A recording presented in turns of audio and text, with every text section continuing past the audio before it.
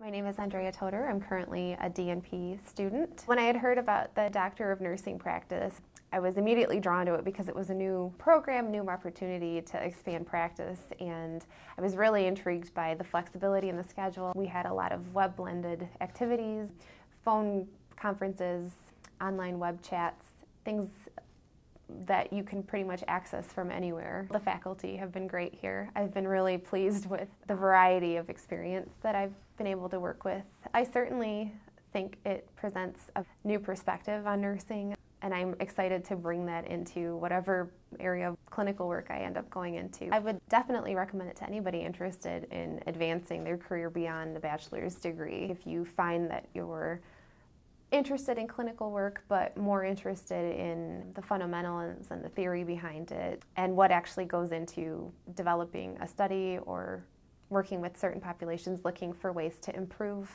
certain settings or dynamics, I would say a DNP is a great choice for anybody looking to go beyond, hands-on clinical work.